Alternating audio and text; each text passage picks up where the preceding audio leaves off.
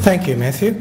Parkinson's disease, with its characteristic features of tremor, muscle stiffness and slowness of movement, may actually be a group of closely related disorders rather than a single entity.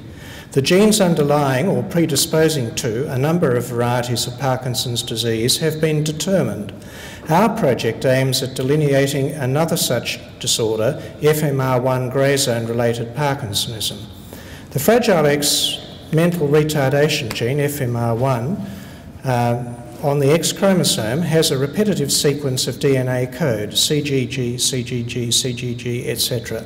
There are normally less than 41 CGG repeats in this sequence. The commonest cause of mental retardation in boys, who unlike girls do not have a second normal X chromosome, is an expansion of this sequence to more than 200 copies.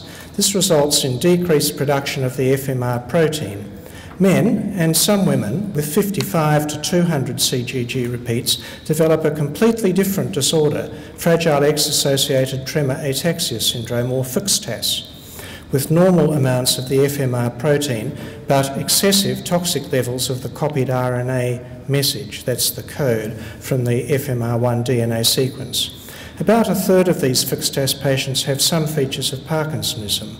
Such premutation expansions can expand further to cause mental retardation in the grandsons of those with FXTAS via their daughters. Grey zone mutations of the FMR1 gene, on the contrary, with between 41 and 54 CGG repeats, produce lesser amounts of this toxic RNA and do not expand to more than 200 copies within 2 generations. We and others have found, however, that such grey zone FMR1 mutations are overrepresented 2 to 3-fold in cohorts of patients with typical Parkinson's disease, both male and female. Our preliminary data on grey zone Parkinson's subjects suggests that there are subtle differences in the clinical and MRI imaging features of the Parkinson's associated with FMR1 grey zone mutations compared with those without such expansions.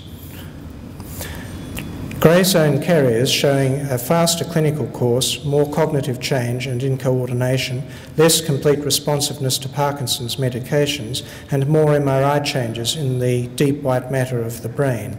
The Brain Foundation gift will be used to extend and verify these findings in a further 20 grey zone Parkinson's patients that we have identified within Parkinson's disease cohorts. Our aim is to produce effective guidelines for FMR1 expansion testing in Parkinson's disease. In a related project not covered by this gift, we are determining the biochemical differences between grey zone Parkinsonism and ordinary Parkinson's disease. Our preliminary results in this aspect show excess activation in a cellular stress-related enzyme, AMPK, in grey zone Parkinsonism, providing a potential therapeutic target for this disorder.